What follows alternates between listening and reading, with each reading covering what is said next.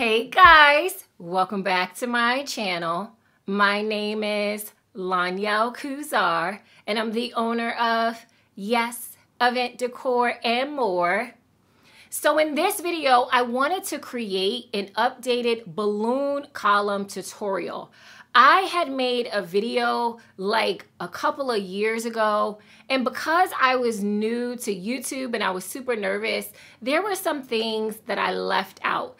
And I get questions on this video all of the time. As a matter of fact, this balloon column tutorial that I made a couple of years ago is my second most viewed video on YouTube, okay? So what I wanted to do in this video, I'm just gonna walk you guys through how I create my balloon columns now, because it has changed. And then I'm gonna take the opportunity to answer all of your questions. All right, so let's get started. First, let me walk you through the materials that you're gonna need for this balloon column. You're gonna need a balloon sizer. So that's what I have here, a wooden one. And then you're going to need a stand. So for my balloon columns, I use a floor lamp. And as you can see, it comes with a base and then multiple pieces. And then here's a stone, a gray stone, and I'll explain to you why you'll need that later. And then next, you're gonna need some 11-inch balloons. Now, some brands have 12-inch balloons. You could use those. As you can see, this is a red that I'm gonna be using from Tough Tex. And then this is a rose pink color from Tex. And then I forgot what this color is, but I'll make sure I put it in the description of this video, okay? But these are all 11-inch balloons, okay? And then you're also going to need a big balloon to put on the top. So I'm not sure whether I'm going to do red or pink, but these are both 24-inch balloons, even though the red one looks a little bit smaller than the pink one, okay? So you're going to need a big balloon for the top, and then you're also going to need a 260 balloon. I'll be sure to put a link for those in the description of the video. And then last but not least, you're going to need a balloon pump, okay? Either a hand pump or an electric pump. But an electric pump is definitely preferred because when you use the hand pump, it is a lot of work, okay? So these, I'm just stepping back here, these are all of the materials that you're gonna need to create this balloon column. All right, so let's start creating the balloon column. The first thing that I like to do is to put my stand together. You're gonna need a stand to be able to hold all of the balloons together on the balloon column, okay? Now, as I stated before, I like to use my floor lamp. I got this floor lamp years ago. So I'm pretty sure that this is not available anymore on Amazon. I'm gonna make sure that I go on Amazon and Walmart and Target and give you guys some options to use for a floor lamp, okay? Now, one of the questions that you guys ask me all the time is, what do you do with the cord, right? When you buy a floor lamp, it plugs into the wall, it plugs into the outlet. So you guys ask me, what do you do with that cord? Now, with my floor lamp that I ordered, it didn't come with a cord. So I didn't have to do anything. But I'm pretty sure, guys, you can just cut it off. So if you get a floor lamp and it has a cord attached to it, just get some heavy-duty scissors and cut that cord off, okay? Another question that I get from you guys a lot is, what happens if you're having an outdoor event? Is the floor lamp sturdy enough to use for an outdoor event? So when I'm doing these for an outdoor event, I actually just booked a client in June, and she wants me to do some balloon columns. So what I'm gonna be doing is I just go to Home Depot and I get 2 bricks or 2 pieces of stone like this. And then all I do is I just glue that to the base. right? These stones and bricks, I'm pretty sure they only cost like $2 or $3, okay? And then while you're at Home Depot or Lowe's or any other home improvement store, just get some Gorilla Glue, so some really good glue, and then glue it to the bottom of the base. And then that way you'll have a weight to hold down your balloon column for your outdoor event, okay? Actually, what I do when I'm gluing it to the base, I use Gorilla Glue and I use hot glue because I just want to make sure that it's going to stay, okay? So I actually use 2 types of glue when I'm gluing this to the base. But if you're having an indoor event, don't worry. This is heavy enough. Your floor lamp should be heavy enough. It should be heavy enough to hold the weight of the balloon column and not tip over. But honestly, you know, it really depends on your floor lamp and whichever one that you get. So if you're not sure, just go to Home Depot and get some of these bricks and stones and put it on the bottom of your base anyway, okay? I actually have a video where I walk you through that, so I'll be sure to put the link in the description so you can check that out. And please bear with me because that's an older video, so the sound may not be too good, okay? So now I'm just gonna start putting my floor lamp together to create this stand.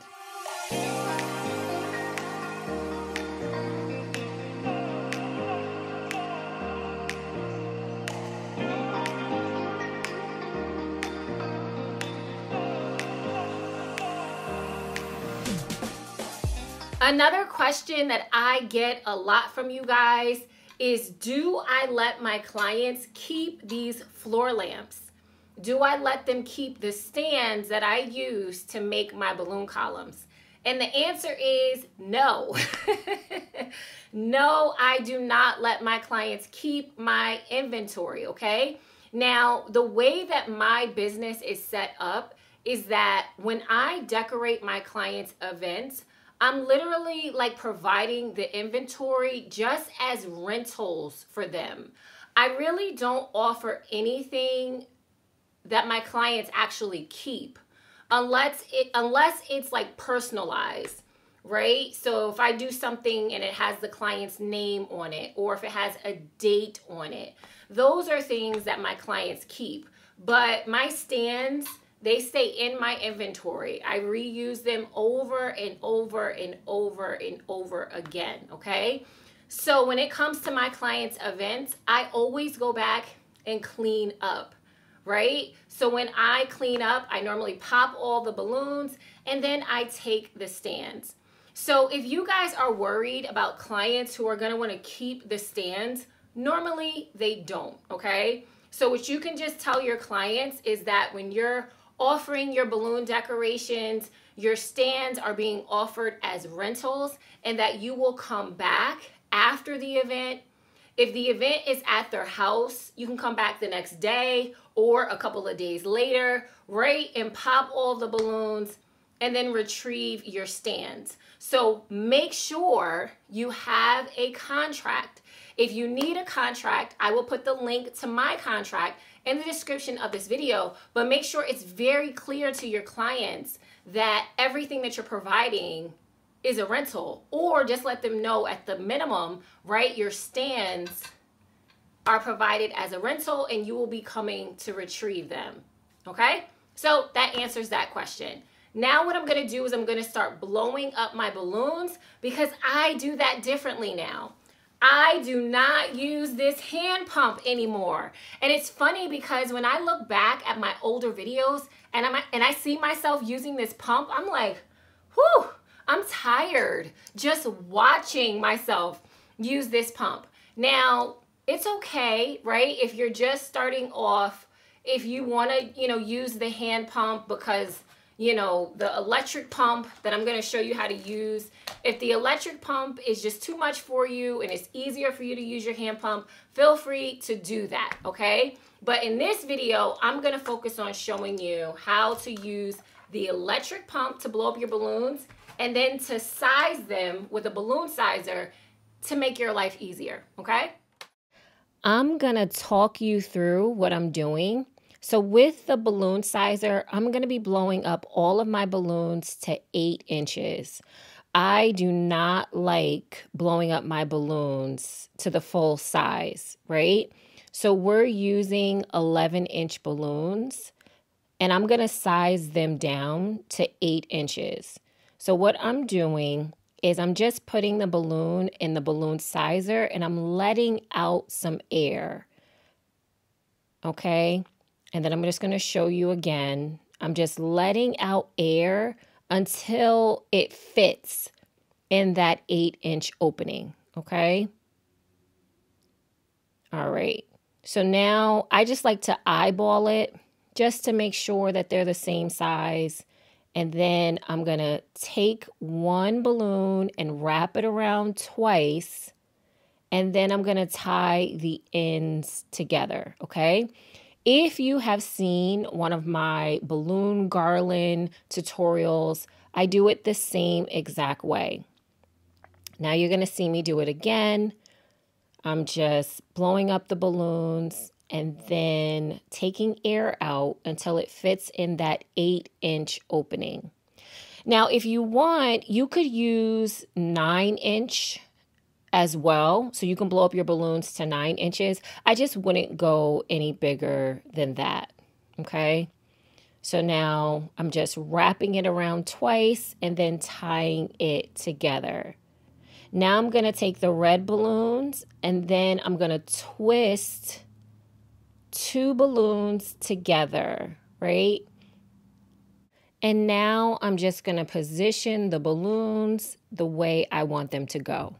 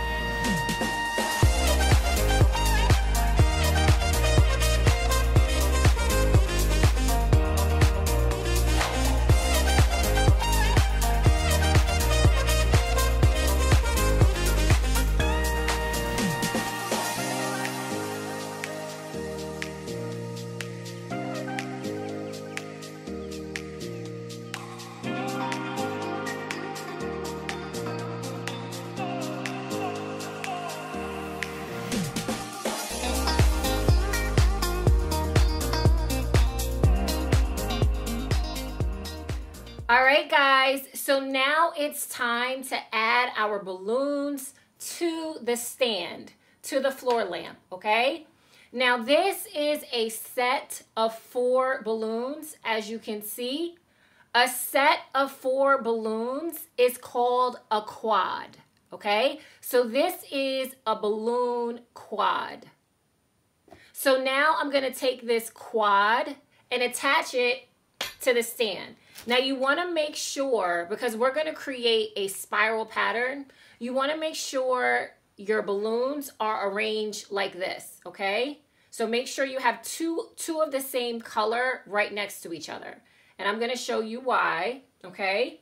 So now what we're gonna do is we're just gonna slide the stand in between 2 of these balloons, okay? So we're just gonna go like this and slide it onto the stand, okay?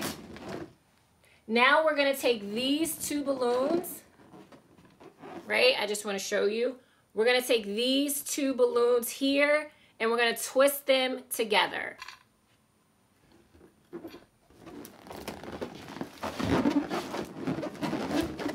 You see? So you're literally just taking one balloon and moving it to the other side. And that's how you twist them together. All right? And now we're gonna continue doing this. So here's my second quad right here, right? So what I'm gonna do is I'm gonna add, let's do it like this. What I'm gonna do is I'm just gonna slip the stand in between these two balloons.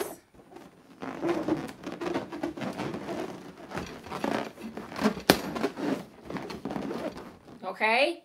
And then just like before, I'm gonna twist the pink one over the red one. And push it down. And as you can see, right, the spiral is starting to form, right? The spiral is starting to form.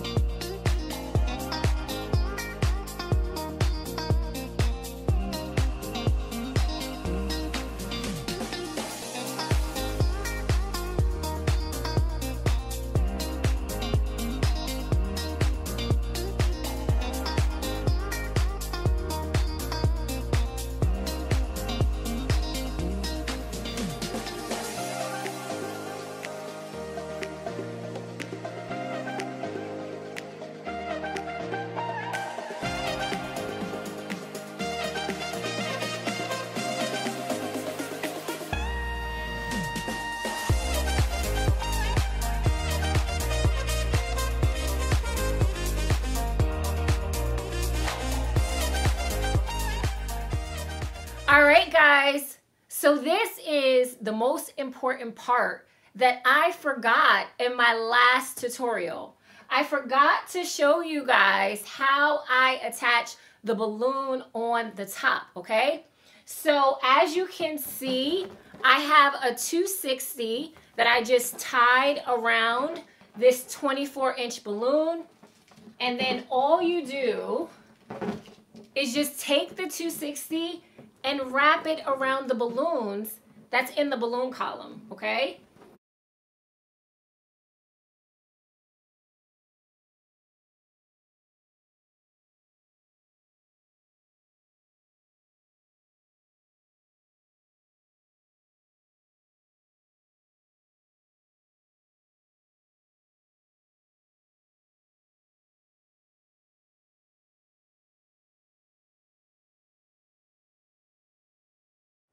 You see, you don't even have to tie the 260. Just as long as you wrap it around the balloons, you want to wrap it around multiple balloons to really get it tangled in there, and then that way it'll stick. You don't even need to tie the 260, all right? Now the last question that I will answer in this video is, how do you attach flowers to your balloon column? Because in my last video, I added some gold like leaves at the end, okay? So what I want to show you guys, I'm gonna make this a Valentine's Day column. So what I'm gonna do is I'm gonna add some red roses. So all you have to do is just make sure that you have an extra balloon, and then you put your flowers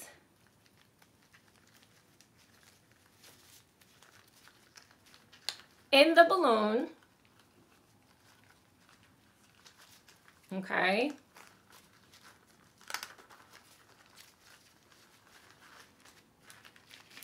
All right, because you don't want to stick your flowers directly into the balloons, they will pop, all right? So you want to make sure that you either put them in an extra balloon, or you can get some floral tape and just wrap your flowers in that floral tape. Just make sure there's nothing sharp, okay? Because there have been times where I used the floral tape and then added it to my balloons, and my balloons still pop, okay? So once you put it in the extra balloon, then you can just pop it into your balloon column.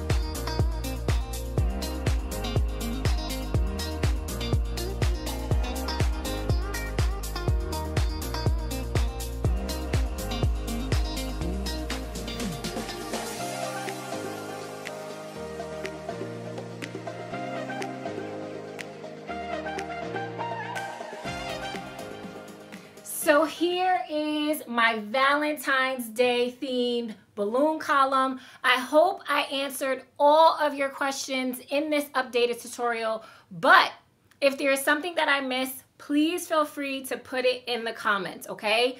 Make sure you check the description of the video. I'm gonna put all of the materials that I use and the balloon counts and the link to these flowers if you wanna purchase those, all right? If you have any other questions, please let me know, and I'll see you in my next video.